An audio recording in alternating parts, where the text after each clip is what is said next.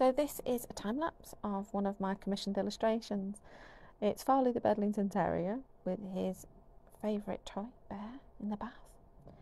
So I got some information from his mum about what he liked, his quirks, his character, and any ideas she had.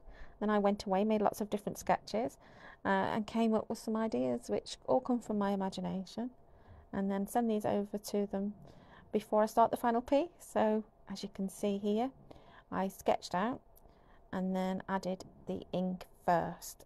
I use Faber Castel's Pitt pens, and then I start adding the watercolour in layers. So as you can see with the towel here and the barrel, start off lightly at first and then just build the colour through to get the values and the depth and the textures that I'm looking for.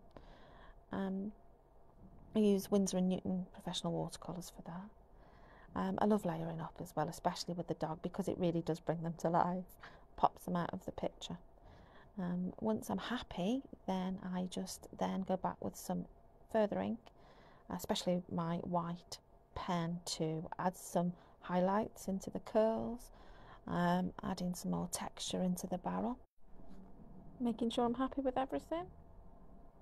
And here's the finished piece.